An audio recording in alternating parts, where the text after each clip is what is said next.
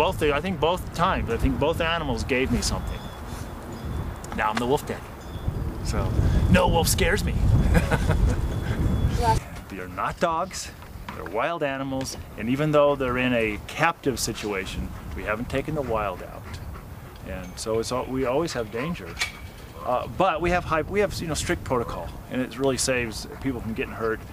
And I prefer that it's me, not someone else. If someone's going to get hurt, let me do it, because I don't want some volunteer from Sweden or England or somewhere getting torn up when I could have just been there and taken care of it myself.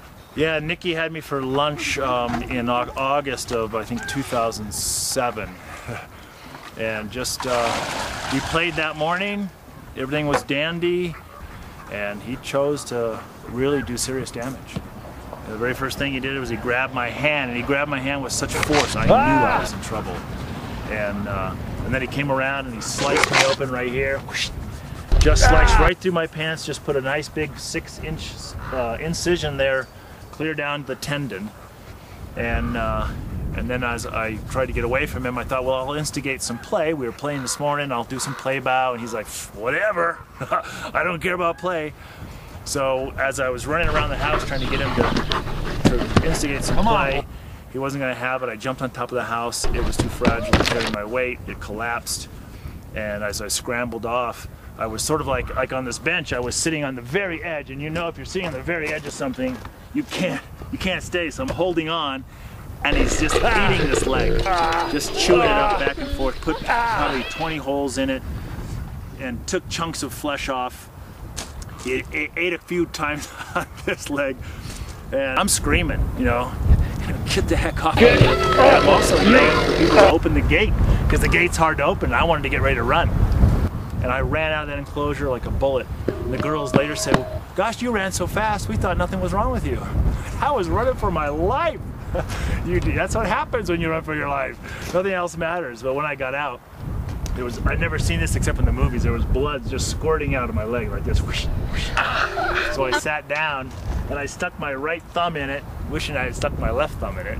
And then Angel yells at me, "You're gushing over here." You're gushing over here too. What do you want me to do? What do I do? I said, just jam your hand in it. So she just jam your hand in it. Jammed her hand into this spot there.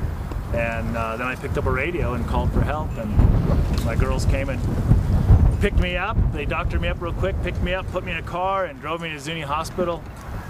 And I told Angel, I said, do these two things. Call Zuni Hospital, tell them the Wolfman's on the way, they'll know exactly what to do.